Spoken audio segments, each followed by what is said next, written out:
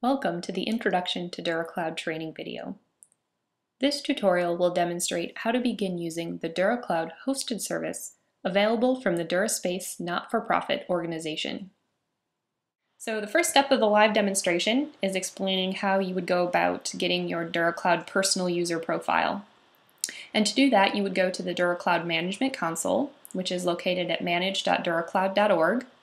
And the Management Console is a separate web application that allows you to manage not only your personal user profile, but also your DuraCloud instance, which if you become a customer of DuraCloud and have a customer of the managed service, you would have your own individual DuraCloud instance running that you would then be able to manage.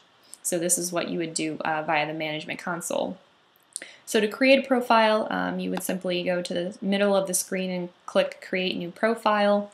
I won't walk you through that tedious process, but I will log into the Management Console and show you what you would see if you were a customer of the managed service. So the first thing that you're presented with is information about your individual DuraCloud instance that's running. In particular, you can see the host name on the left-hand side of the screen. In this case, I have access to and will be using the demo.duracloud.org instance today, but assuming you are a customer, it would be your institution name.duracloud.org.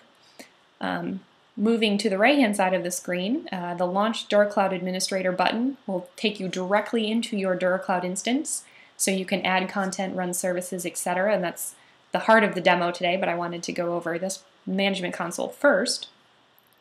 Moving again to the right of the screen, you can see the version of the DuraCloud software that your instance is running, and also the status. Obviously, the instance is running. As an administrator, you have the option to stop, start, and also upgrade your DuraCloud instance. So when DuraCloud releases new versions of the software, as we will next week, you will have the control of when you upgrade your DuraCloud instance to the new software. We will make it immediately available to all of our customers. And the last thing I wanted to demonstrate today in the Management Console is how you would add or give permissions to other users to be able to access your DuraCloud instance, add content, run services, etc. So to do that, you would simply click on the Manage Users and Roles button that I'm highlighting in the right-hand side of the screen. And while my screen catches up, you'll be presented with first a list of active users. And from the list, these are the people that have access to that demo DuraCloud instance. They have the permission to log in to my demo instance and add content, run services, etc. But how did they get to be active users? Let me move down the screen for just a moment. The Management Console uses an invite process. So to add users to your DuraCloud account, you would simply insert the email address for the user, click Invite. The Management Console will automatically generate a unique URL, an invitation form that would then be sent to that user. They would click on the URL within the invitation email that they received, follow the directions, and then that information would then pop up into the active users area. So you would then be able to control what type of access they had in their DuraCloud instance in terms of what role they served, as well as you could be able to remove them from the account down the line if you no longer wanted them to have access to your DuraCloud instance. So it's really just as simple as sending out an invite to add users to your DuraCloud account, and then clicking Remove if you no longer wanted them to have access. So moving back to the main screen of the Management Console and moving into the meat of the demo, I'm going to click Launch DuraCloud Administrator, and that will take me directly to my DuraCloud instance. Now you can certainly type demo.duracloud.org into a URL and bypass the Management Console completely if you so choose. That's another option. But using the Management Console and clicking that button will automatically log you in. And what you see in front of you right now is what we call the DuraCloud Administrator interface, or DuraAdmin. This is the web application that sits on top of your content, regardless of what storage providers you've chosen to use with DuraCloud, as well as the interface that allows you to run services on top of your content. So it's the web interface for your DuraCloud instance, and it's your individual DuraCloud instance. So moving on to the left-hand side of the screen, we have tabbed navigation. So we have 4 tabs that you can see, and I'll highlight those in sequence. We have the Dashboard, Spaces, Services, and Administration tab. I'm going to start with the Spaces tab because in my view it's one of the most important tabs. If you have content stored in your DuraCloud account, it'll automatically open up the Spaces tab. And what do I mean exactly by spaces? What is that word? In DuraCloud speak, spaces is analogous to a folder or a container of some variety. Essentially, a DuraCloud space holds the content that you've stored in DuraCloud. And you can see the entire list of spaces here on the left-hand side of my screen in the Spaces column. A note about the orientation of the screen. On the left-hand side are the spaces, and as you move to the right of your screen in each of the subsequent panels, you get deeper and deeper, more information about a particular item. So essentially you drill down from left to right and get more information as you go. Moving back up for a moment, under the Spaces tab you can see the Amazon Web Services logo, and then moving directly to the right of that you can see that the provider selected is Amazon S3. And what that means is that you're viewing content that's currently stored within Amazon, Amazon's commercial cloud store. However, with this DuraCloud instance, we also have rack space available. So to change what provider and the content you're viewing, you'd simply choose it from the drop-down on the right-hand side of your screen.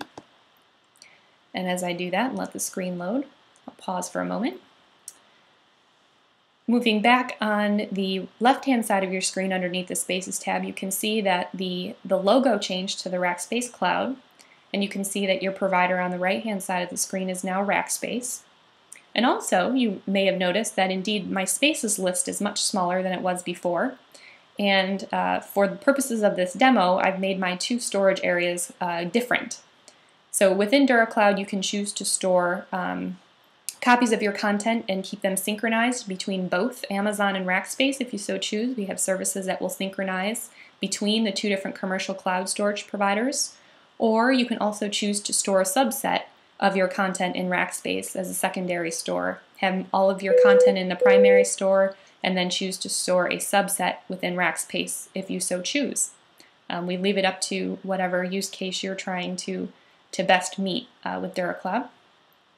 So moving back to the Amazon storage area and drilling down a little bit further, I'm going to click on one of these spaces to select it. And you know a space is selected when it has a dark gray background behind it. The center panel then becomes a list of the content items that are stored within that space. And as I mentioned before, the orientation of getting more detail, the rightmost panel becomes the space detail area. And within that you can see a couple different pieces of information about a DuraCloud space. In this particular instance, you can see my Carissa Uploads folder has been selected. It's an open space versus closed, and you have the option to change that within this area. And open and closed relates to what Michelle was talking about earlier in terms of URL access, HTTP access to content items. If a space is open, all the content items that are held within it, so all 4 items here, would be available via HTTP. A person could access them very easily if they had the URL. If this space was closed, however, the content items that are held within the space that I'm highlighting now would not be available via HTTP. If a person was able to find a link to this Chapter 12 MP3, they would be presented with a DuraCloud login screen. So that's again, if you have a closed space, the content items that are held within it are then essentially password protected and no longer available. So moving down in the Space Details panel on the right-hand side of your screen, you can add a content item via the Add Content Item button or delete the space entirely. There's some metadata we have viewable here about the space in terms of the amount of content items that are stored in the space, when the space was created, and you can also add metadata and tags at a space level. You can add as many as you'd like. Moving over to the content items now, to select a content item again, it's as simple as clicking on that content item. And the space detail column now becomes the content detail on the right-hand side of your screen. And the layout is very similar.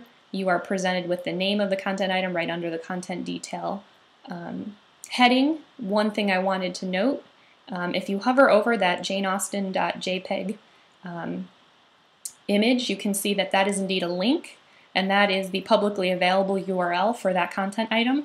So this is true for any content item. You can always find the publicly available URL. by hovering over, hovering over the name of that content item. Moving down, you can edit, download, view, delete the content item if you so choose. And then further down the screen, you can see there's a nice little preview panel, which right now you get just a silly little mountain clip art image. But if we had the image server service running, which I'll explain a little bit more in detail later, you would see an actual preview of this, of the Jane Austen JPEG that I have added to this content area. So again, the reason why you don't see that right now is because I don't have the service running to do so. Moving down again, you can see details about this individual content item, the space where it's currently located, its size, its modified date, either the last time it was changed or the date it was added, as well as the checksum value. And I wanted to pause for a moment to explain, for those of you who aren't familiar, a checksum is analogous to DNA or a fingerprint. It's an individual identifying piece of information for each individual content item. And this checksum value is calculated by DuraCloud as soon as you transfer that content item into DuraCloud. And then it's stored with that as metadata with that content item for the length of its existence in DuraCloud. And this is important for our health checkup services, which I'll explain in just a moment. So moving down, again, you can add metadata and tags on a content item level basis as well, as many as you'd like. I mentioned before, and this is also true in the center panel, you can add a content item. Let me just bring up the navigation for that. If you choose Add Content Item, it's a file by file transfer or upload. You can simply enter the item ID and MIME type and then choose the file on your local machine that you'd like to upload. If you have a lot of content that you'd like to transfer to DuraCloud, we have two other options available. For developers in the group listening today, we have the fully documented DuraCloud REST API, so that you can write programmatic scripts to upload content to DuraCloud, and you can also interface at a programmatic level. And then for those people who aren't so developer like myself, we have something known as the synchronization utility, which allows you to do a couple things depending on your use case. You can use the synchronization tool as a one-off bulk upload, and this utility is a command line tool that you would run on your local machine. Point it to local folder or directory of local content that it would then transfer to your DuraCloud instance. Or, if you so choose, if you have a local directory that you'd like to keep essentially mirrored in DuraCloud or consistently synchronized in DuraCloud, you could keep the synchronization tool running, and it would automatically propagate changes to your local directory to DuraCloud as well. As I mentioned, creating essentially a mirror or a secondary copy in the cloud. So again, you could use the sync tool in two ways, keeping a mirrored copy if you'd like, or as a one-off batch upload utility. It has the capability to do either of those. So moving out of the spaces area and over to the services, and I'll wait a moment while this loads so I don't get ahead of myself. The first thing you'll notice here on the left-hand panel of the screen are the currently deployed services, and by deployed I mean they're currently running. The bit integrity checker service under the list was recently run, hence the reason it is in the deployed state.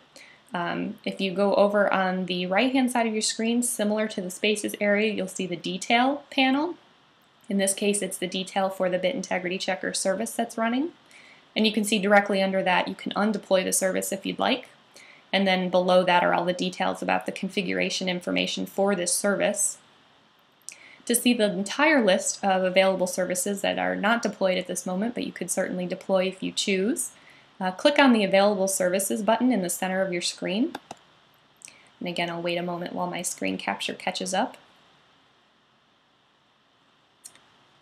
So after you click the Available Services button, you'll get the entire list of DuraCloud services available.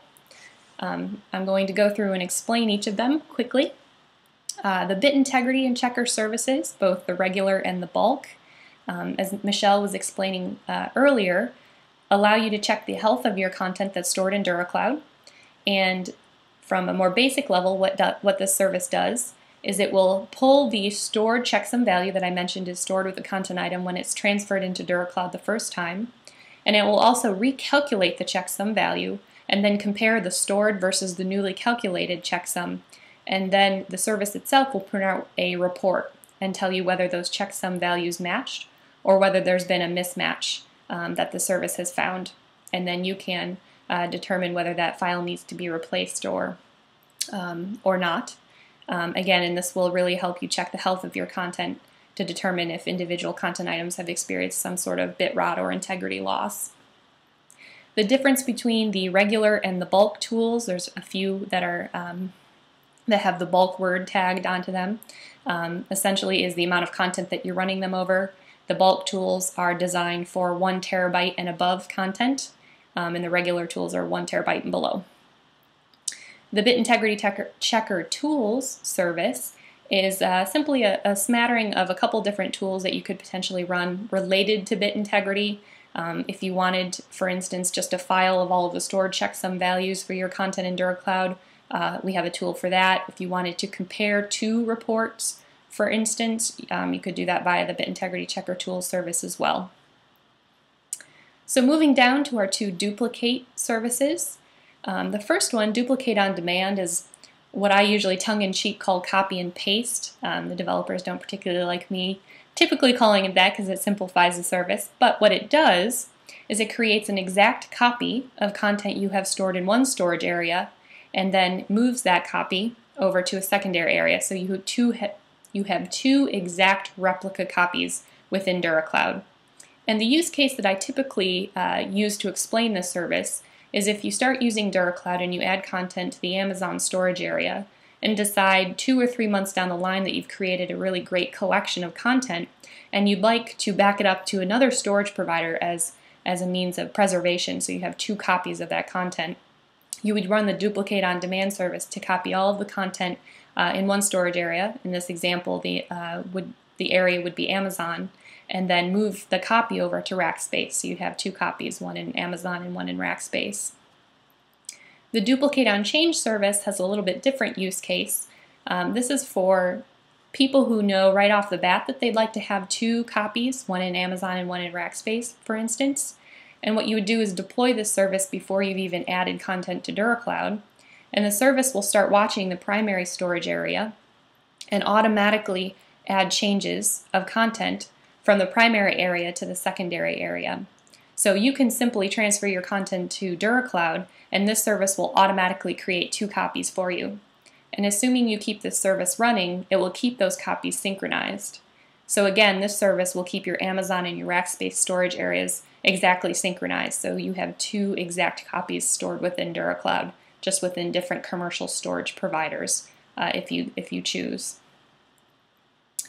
Moving down the list, the image server service, as I mentioned before, allows you to serve images within DuraCloud, but I think more importantly, it allows you to then embed the links for those images within your own application. Our image server services leverages the open source Jitoka image server that's available, and I will show you how to deploy this service in just a moment. Moving down the list, the image transformer service, the regular and the bulk. Again, pretty straightforward. It allows you to transform one image file type to another if you so choose. And again, the bulk is for large amounts of content, 1 terabyte and above. And last on the list is the media streamer service. And similar to the image server, it allows you to stream audio and media files within your DuraCloud instance. But again, more importantly, it allows you to embed those streams within your own applications. So with both of these, the image server and media streamer, you could really leverage DuraCloud as an image server or a media streaming server if you so choose as well. So to deploy any of these services, it's as simple as clicking on the service, choosing Next here in the bottom right part of the screen, and then the next phase of this is the configuration page. And for some services, there are a couple different configuration options. For the image server, you simply say, I want to run the service. And to do that, you'd simply click Deploy again here in the bottom right-hand side of your screen. You'll see a little status indicator box in the middle of your screen with our neon green indicator bar. And as soon as the image server service has deployed, it will appear in the list of services here on the left-hand column of your screen. And I'll wait a moment while my screen capture catches up.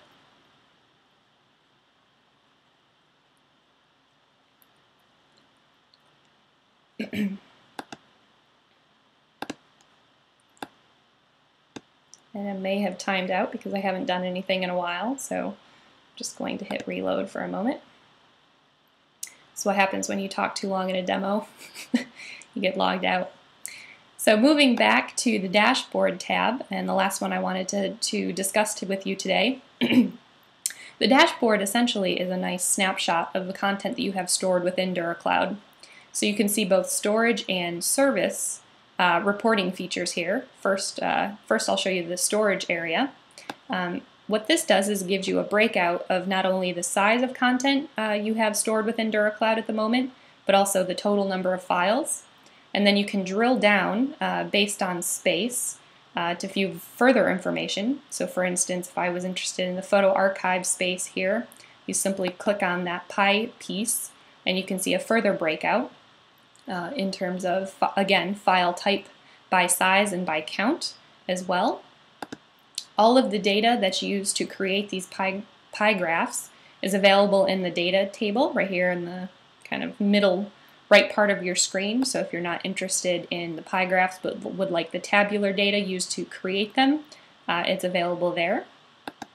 You can also download the full report. So for all of the tables and pie charts that you see, you can download that again here in the top right hand side of your screen. And you can also sort back through chronologically in time to see how your DuraCloud instance, the content within it, has changed. So moving back to the beginning of August, you can see I had about 3 gigabytes of content and almost 2,000 files, so quite a bit more content than I do today. And again, the interaction is the same. You can drill down as you could before and also see the data that's comprised of these pie charts.